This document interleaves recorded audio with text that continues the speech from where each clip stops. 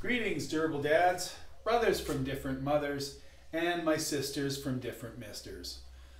Today I've got for you another 5 reasons why primed up, and this one is a little bit more esoteric, but bear with me. It's why dad supports, or those who work with dads, need new lingo. Okay, coming from a place where supporting dads is my meat and potatoes. It's what I've been doing for years.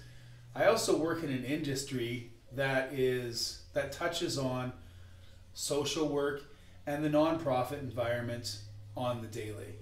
And it has its own set of language, it has its own set of protocols. It also has its own set of biases, be them unconscious or conscious, and there's a meta-narrative at work. I scan the parenting pages and stuff in the manosphere, and we're all really aware of what's going on, and we articulate it, but it tends to always have a real hard edge to it. And I can tell that when working with somebody in a social work environment or dealing with people, a new language needs to be transformed. They use their own language, and those of you who support dads, my fellows, will totally understand that you know, going off and saying it's not fair or being angry at the system or the language being used, it's not going away, and it's not going to help by being incendiary in any way.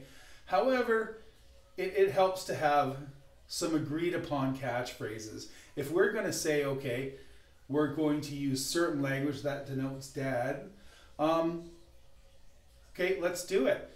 Let's agree on something. Let's find our own dialect, so to speak, and something that can plug into the meta narrative, because you know what? It's the language currency. It's the currency being used currently, and we have to operate within it, whether we like it or not, how fair we may think it is, or how not inclusive it may be towards dads in general. It doesn't matter. Let's use some language, but you know what? Let's determine it. So I'm going to give you 5 reasons why we should change up our language. Let's go to the wall. Number 1, what do we call us individuals, or individuals that are pro-dad, so to speak? What do we call ourselves? Obviously, chauvinists is not going to work, because that has a negative connotation. It's been killed a long time ago. We can't use that. Well, there's a label of chauvinist pig that immediately comes to mind. It is, however, the analog to feminist, but it's not going to work. So what are we going to call that? There's a content creator that calls herself the Dadvocate. Fantastic name. I wish I could have taken it, but it's long gone.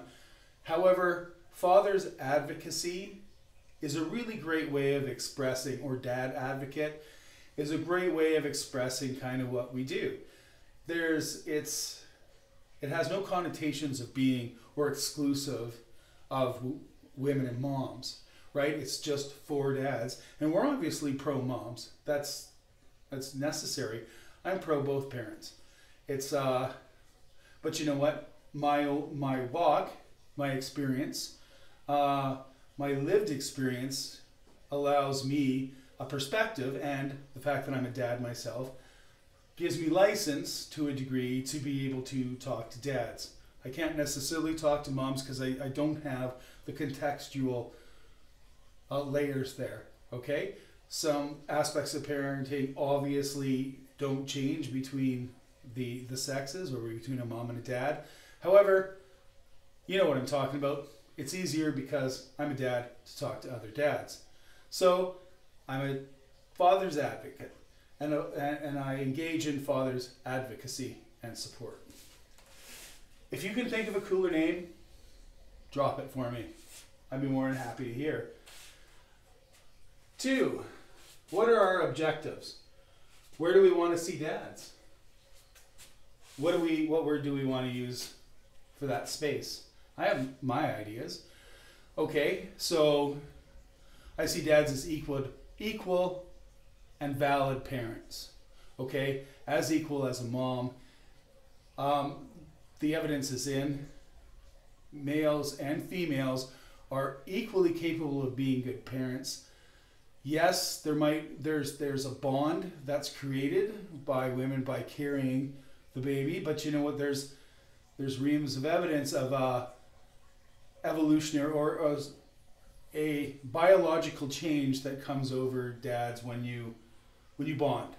Okay, so and some parents are better at being parents than others, right? Some people.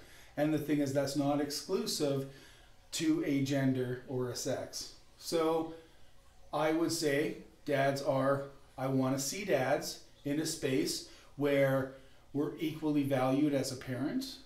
And that means that mom's work has to be valued in order for that to even hold. But I see us as being dads, being in a space where we're an equal, we share parenting of the duties. And if we happen to be the best suited for that duty, we'll take more of it. Okay, that's fine. It's a discussion between two parents on how that's going to work. But, and we're interchangeable. So, and I want to be socially in a place whereas dad is just seen as a parent. It's just dad, mom. That's fine. And there's no unconscious biases operating in terms of social services, government, legislation, getting time off work, yada, yada. It's just you're a parent. That's that. What do we call that space? Parenthood? Okay. Number 3. What are the current barriers facing dads? And what's an acceptable, socially acceptable way of explaining them? That's a hot button. And I'm going to delve into it a little bit, but not too much. Okay. What are some of the barriers facing dads? Well, if you've been through the family justice system in North America or Europe, you're going to know there's a systematic bias towards mothers that exist within that system. Moms are awarded custody or parental time and guardianship far more often than dads are. Even when there's plenty of evidence to support that the dad might be the better parent and better for the kids.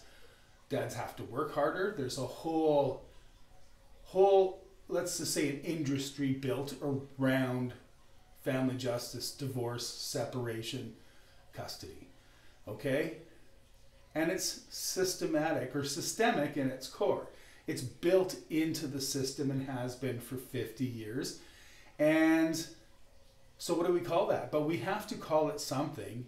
And the current language out there, the meta-narrative, says that it's a systemic bias. Let's call it that. You know what? Instead of saying it's a crappy attitude towards men, and it's inherently biased, and it's just like punishing, let's not use those words. There's better ways of expressing it, ones that are already there. Let's use it. All we're trying to do is point towards instances, not a great arc, because that's too much of a something to tackle at one time. We're gonna have to. It's a social bias, and it runs pretty deep. But you know what? Little baby steps. Okay, and the paradigm is shifting, and it's already happening. But language, again, comes back to language. Language is important. How we express ourselves and how we do it as proponents of dad advocacy personnel. We do that in a way that's not incendiary, that's not getting somebody to have a knee-jerk reaction or really kind of poking at that bias. We may understand that it's there and it's operating. They may understand it, they may not even understand the other party, but let's not poke at it. There's better ways to get people aware of what's going on for them in terms of biases, okay? Terminology. Okay, so I touched on it a little earlier. The meta-narrative. It's the coinage of the realm. It's the language that's being used. So if it works and people understand it, those who are in a position to change or make change, can understand that language, why not use it? Okay, we may not like it, and maybe it's language that's was initially designed to not necessarily support dads, but it's language that exists, and there's no reason why it can't serve to support dads too. Okay, so let's find a terminology, a codex, so to speak, a little lexicon. I'm throwing the words out there because this is all about dialogue. It's all about language. A code book, so where you can just read and be like, we're this, this, and this, and this. So when you're putting together an argument or a vision statement or whatever you're doing, you're using language that resonates across the board and isn't sounding angry and like you've got your pitchfork and torch in hand. Okay? Like I said, this isn't going away. So a cohesive set of lingo becomes catchphrases, right? You start using it long enough and it just enters the language. And once it starts getting used that often, you know what, it's like a cuss word after a while. And now we use it all the time and it's lost its shock value. It just becomes a little piece of spice in your conversation. There's the idea, right? So again, it's in everybody's best interest to create these catchphrases, to get together, talk about it, use it, and promote it, because then it takes some of the stigma away too. It becomes a thing. So, and this is important, this is what we're trying to do. We're trying to change unconscious social biases individually and on the social level towards dads, to regard dads as not being just babysitters or inherently not knowing what they're doing, to just another parent, equal and valid.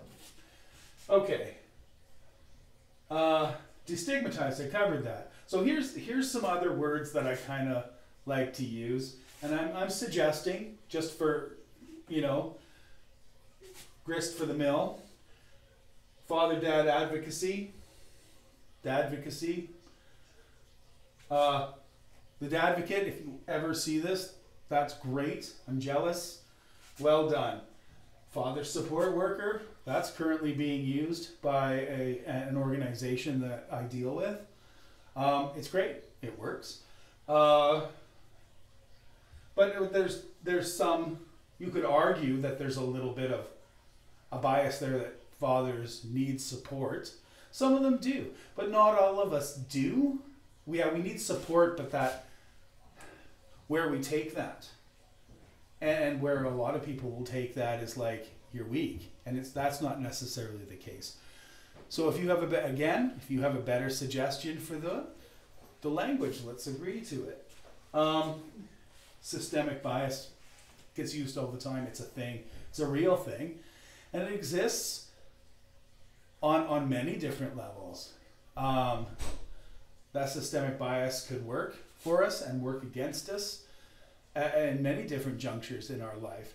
Systemic bias is just something that's a collection, a meta collection of all the things that socially people have a kind of a bias towards. And it just gets so ingrained that you operate out of it without even really thinking about it. It's just, that's how it is. So, and trained professionals make an exercise of letting go of those biases, of trying to be aware of your unconscious biases and conscious biases, and not letting them operate like when you're conducting something. So systemic bias is the right word. Socially, a social bias, paradigm shifts. So systemic barriers, okay? So a systemic bias within the system towards dads, which favors moms getting custody, which favors, because there's more women with their children being parents seeking support, creates a whole industry around that support. So, which is natural. It is what it is, and I'm personally really excited that parents get the support they need. However, there's a whole that leads to a whole contingent of dads that don't get the support because the bias is in place, and so on and so forth. So, and that idea kind of stems from the long held thought that dads aren't really capable. They don't parent. They go out and get a job and they pay their bills and they support and they protect and give a little bit of discipline and play ball, but they don't parent actively. That's not so much the case anymore. And for the rapidly, giantly underserviced, growing population of dads that would like some advocacy and some support and some guidance and soft skills, whatever, are being left behind because of this bias. But we need to address that to the powers that be. Let's do it in language that they understand. It's in our best interest. You know what? And I'm not saying none of this is a call to roll over and to say this is fair or to agree upon the language. It is just a protocol I'm suggesting we all kind of get together and help to create that will help facilitate a dialogue. That's it. Okay, and really the goal here is to destigmatize the idea of dads getting what they need in their parental journey. Be that soft skills, be that camaraderie, be that a sacred venting space, be that some direction in the family social service or promotion as a dadpreneur, okay, and then creating a network that way between dads. All of this is great stuff, and it helps bring it forward. So yes, see all those names, see all those words I threw out there. Those should enter the conversation. And when we talk about it, it becomes, like I said, destigmatized. It becomes normalized. And you know what? That normalization becomes part of your current thought. It might help change some minds and spur some change. So to recap, these are 5 reasons why, and 5 reasons why dad's support, dad's advocacy, whatever you want to call it, we should come up with a cool name, needs new language. So let's create it. Throw it at me.